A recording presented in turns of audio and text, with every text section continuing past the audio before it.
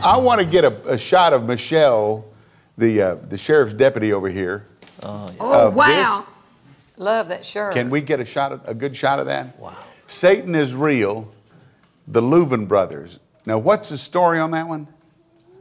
Sheriff? Well, when I was hired by the Louvin Brothers in '58, when I came to town, they had just recorded Satan is Real, the album on Capitol Records. And this is hard. Yeah, be careful. Watch it, Sheriff. The devil, Ira, actually made himself.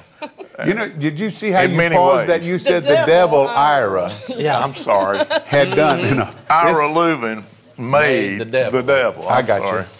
But anyhow, when I showed up at their house to leave to go to Minneapolis, Minnesota, on the first date, they were bringing this back home. They had been out in a field, and they had taken tires and set them on fire. Wow. Behind them, and that's how the album cover was made.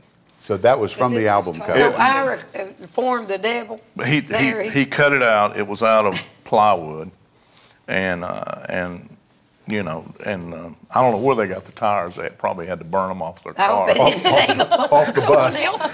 Charlie used to call him the boogeyman. Said that boogeyman on that album. But it was a great album. So, How did you wind up playing guitar for the Louvins? well, Paul Yandell, their guitar player, got drafted.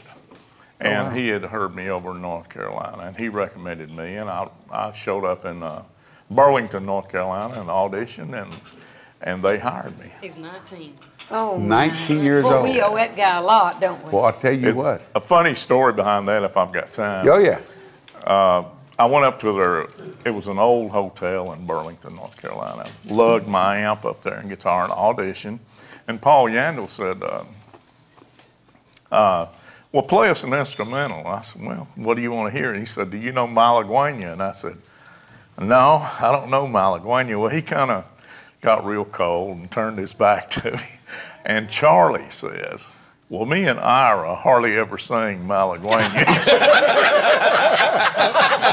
So we're going to hire him. Oh. That's funny. And is that what wound up bringing you to Nashville? Absolutely, yeah. So you can blame it on Charlie and Ira. Well, either that or the devil. I'm not sure which. Hey guys, thanks for stopping by the diner and watching this fun clip. If you'd like to see more videos, then hit the subscribe button and like this video. See you at the diner.